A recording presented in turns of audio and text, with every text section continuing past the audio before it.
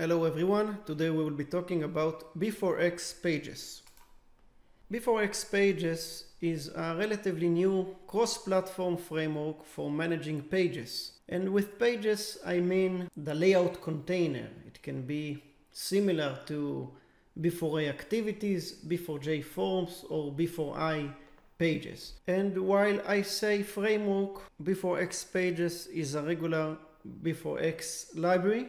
You can actually see the source code inside the B4XLib file. There are two purposes behind B4XPages. First is to make it simple to develop B4A apps. As I'm sure you know, the activities lifecycle is complicated, and developers building Android apps, especially apps with multiple activities, face all kinds of complicated challenges, and B4XPages really makes things much more simple. The second purpose is to make it simple to build cross-platform apps. In order to really appreciate the benefit of using B4XPages, you need to be familiar with all the nuances behind the activities lifecycle. I'm not going to go over it, it is less important. There is a forum thread where I've listed all the issues or challenges that B4XPages solve. You can see it over here. I recommend all new projects to be based on B4XPages. This should be your first choice, even if you are not interested in cross-platform solutions. There is one limitation, it is related to B4A only, and the limitation is that the orientation is locked either to landscape or portrait. With that said, there are workarounds. You can always add another activity outside of the B4XPages, and it can support multiple orientations. So let's see how to actually use B4XPages. We will build an app that allows the user to write something and then to encode it with a QR code, the square barcodes. It will be a cross-platform solution, and I'm starting with B4J. You can start with whichever platform you like. If you are building a cross-platform solution, it is more convenient to start with B4J. So let's create a new project, and we choose B4XPages. This is the template. Note that the template doesn't do anything special. You can always start with a different template and change the code and the modules. So QR. The project is made of two modules. Main is the standard module for B4J UI apps. We mostly don't need to touch it. Instead, we have B4X main page, which is our new starting point for our app. This module will be shared with B4A and B4I as well. We can see the folder structure, and it's important to be familiar with it.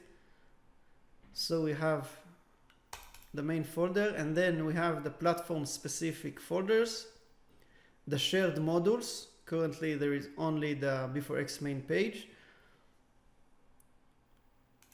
and the platform specific files. There is also a folder named shared files. We can put files here that will be copied automatically to the files folders, the platform specific files folder. We can already run this project. Very nice. There is a warning here in debug mode when using Java 14. Ignore it. I've downloaded a class named QR generator from the forum. I've put it in the project folder, and now we need to add it like this. Add existing modules. Note that we will also need to add it to B4A and B4I projects. It doesn't happen automatically. And there is an important point here. Choose link relative path. If you choose copy to project folder, it will copy it to the platform specific folder, and we don't want it. There are too many numbers here, so better to close it quickly. Let's start with building the layout of the first page.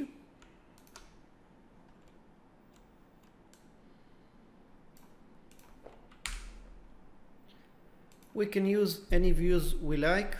If that was a real app, I would have probably used the XUI views for the text field, but let's just use a regular text field for now. And add button anchored to the right.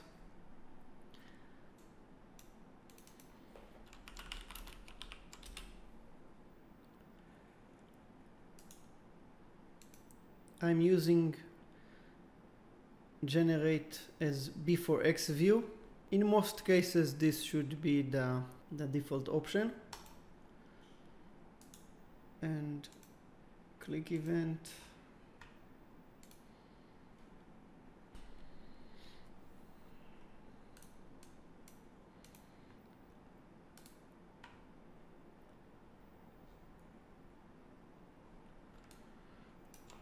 Looks good. Okay, now we want to add the second page. Project, add new model, and we add a B4X page.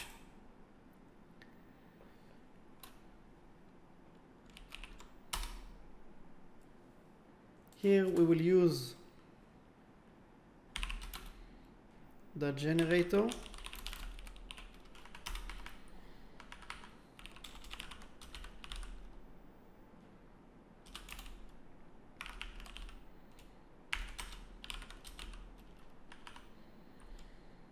The generator returns a bitmap, so we need an image view.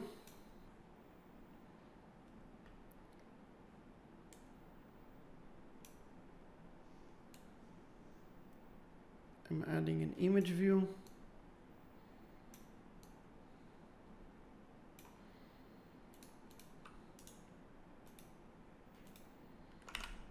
And save it, page 2.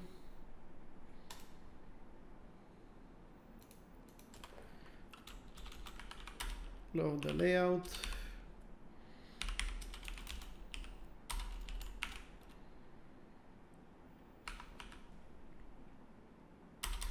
Now I'm adding a public method, public sub, that will accept the string from the previous page.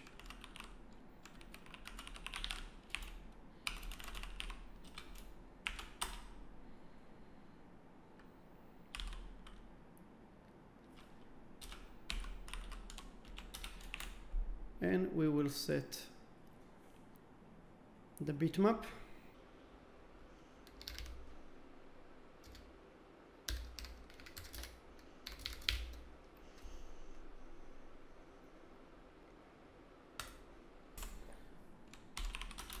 Page 2. QR. Not the best name.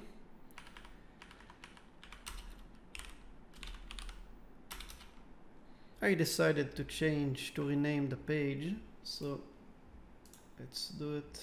Name QR page and change it here. This is better. Now we need to add the page to B4XPages. This is done with add page or add page and create. Each page is identified by an ID string, like this.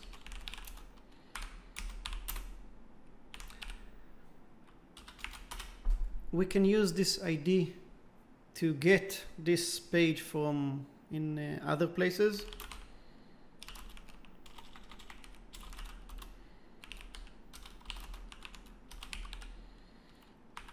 Like this. We will also use it to show the next page.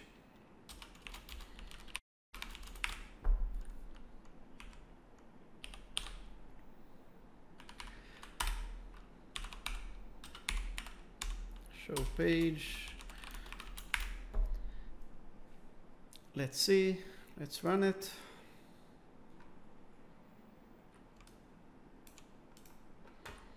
and it works. The next page shows.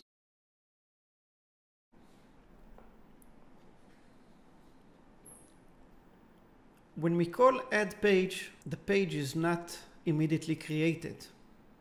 The created event will not be raised immediately. This is similar to lazy loading.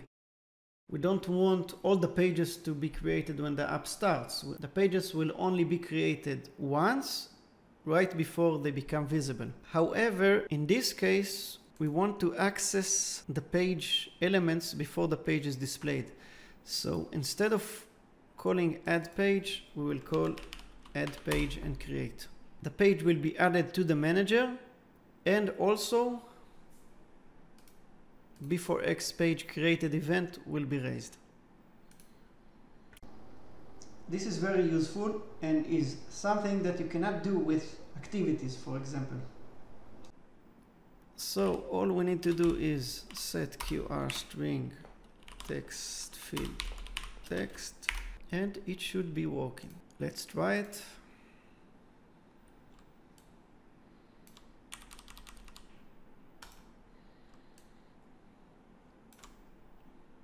Looks good. I can test it with my mobile device. You will not see it, but we can, for example,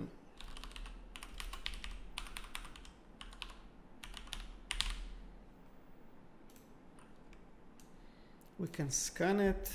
I'm testing it right now, and it works. It asks me if I want to open it with Safari. B4XPages exposes all kinds of useful features, and let's see how, for example, we can change the title, set title, and it expects a B4XPage object.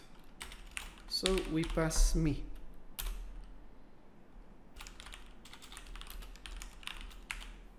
And in the next page,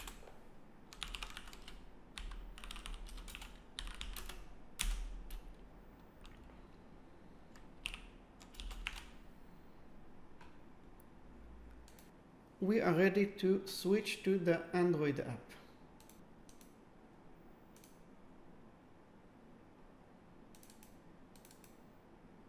I'm choosing the project from the platform specific folder. And we need to add the two existing modules. Note that QR is the old module that was later renamed. I'm deleting it. And I'm adding QR generator and QR page. Link relative path. Now there are warnings about. Quickly, we will close it. There are warnings about the layout files. Let's start with the main one. We will also open the B4J one. Select all, copy, paste. Let's set it better.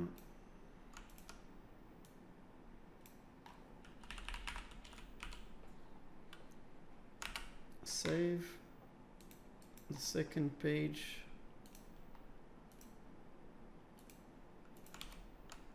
Select all, paste, save it, and name it page 2.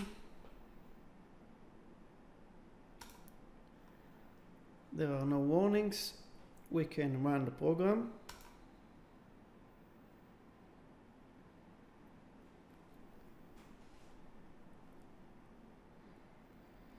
And it works. I'll show you a screenshot. Note that the image doesn't fill the image view like in B4J. You can see it by hovering over the set bitmap method. In B4J, it fills the image view and sets the preserve ratio to true. And in B4A, the gravity is set to center. We can change the bitmap size here, but it doesn't really matter. Or another option is like this.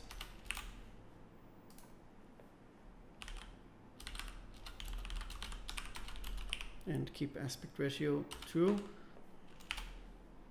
You can run it.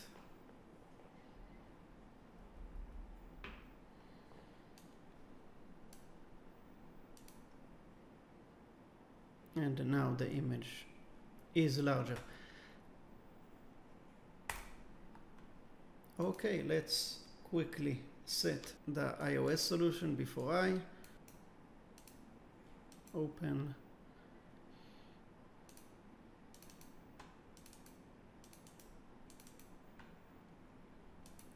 Add existing modules.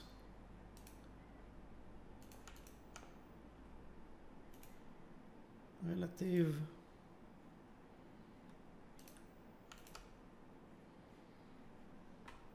We will copy it from the B4A layouts. Select all, copy, delete, save.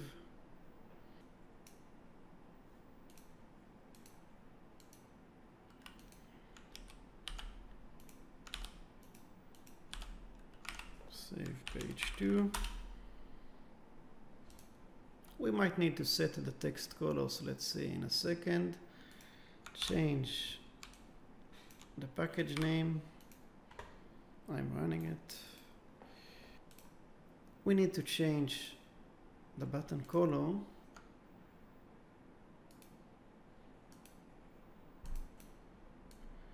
We will set it to system style.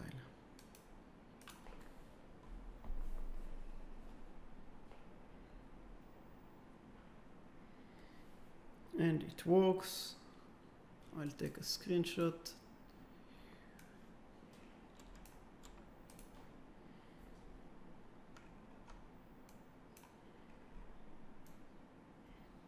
Okay, I'm done with this example, but I'll show you two things.